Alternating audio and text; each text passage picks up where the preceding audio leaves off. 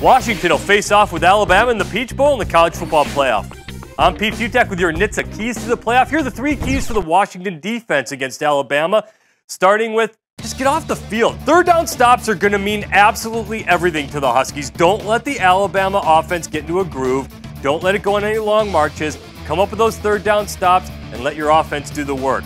Secondly, attitude. There's a lot of NFL defensive talents on this Husky defense, and it's got to come into this game thinking that no one believes in us, no one thinks we can do this. They've had a month to prepare for this Alabama offense. Have the attitude that, yeah, you belong on this field, you are in the College Football Playoff. And finally, Washington D, just create a couple of turnovers.